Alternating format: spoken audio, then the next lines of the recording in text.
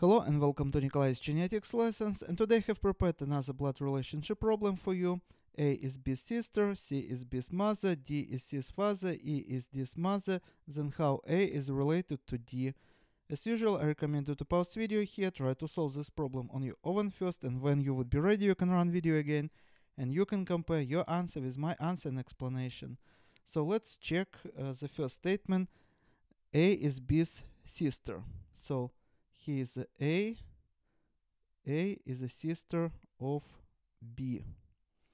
So next, C is B's mother. So he is parents of A and B. And C is going to be B's mother. So we don't know the sex of B, so we can use this sign.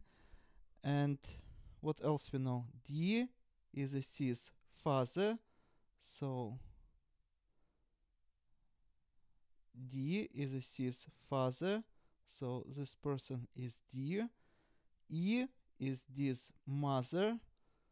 So we add parents here. And this is going to be E. E is D's mother. Then how A related to D? So let's take a look. He is a A and he is a D.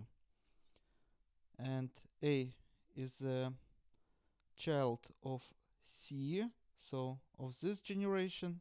Let me show you generations here. So this is going to be first, second, third generation and fourth generation here. And we should relate this person to this person. And as you see, we have two generations here. So D is going to be a grandfather of A, and A is going to be a granddaughter of D. And this is answer D.